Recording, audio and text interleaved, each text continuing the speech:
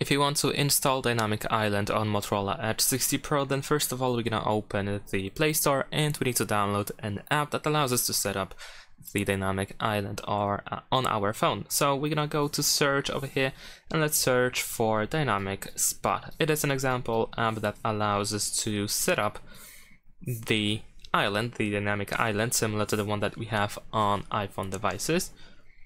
So let's just press install and I'm gonna show you how to set up this app in order to get those this Dynamic Island. So once installed, we just want to open it and let's go through the configuration over here.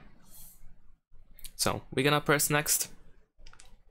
Now over here we have the list of things that we need to do. First we need to select apps that will be synchronized with the Dynamic Island pop-up. You can of course select every app over here by pressing all, or you can decide one by one which apps should be displayed with the Dynamic Island.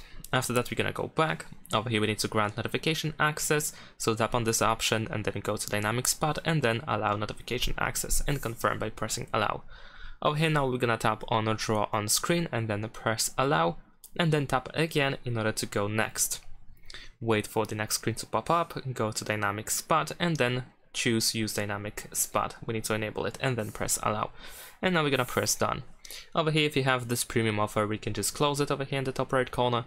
And there we go. The app is pretty much ready to go. However, what I can also suggest you to do before we move on is to go to position. And over here, as you can see, we have the preview of the Dynamic Island, which I think is actually too small, too tiny. So I'm just gonna make it wider, at least a little bit, in order to, well, to make it occupy more space. We can also make it increase the size vertically, however I don't think that's really necessary to do so.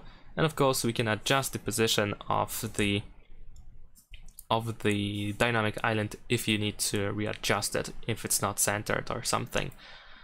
But that's about it. So thanks for watching, leave a like and subscribe.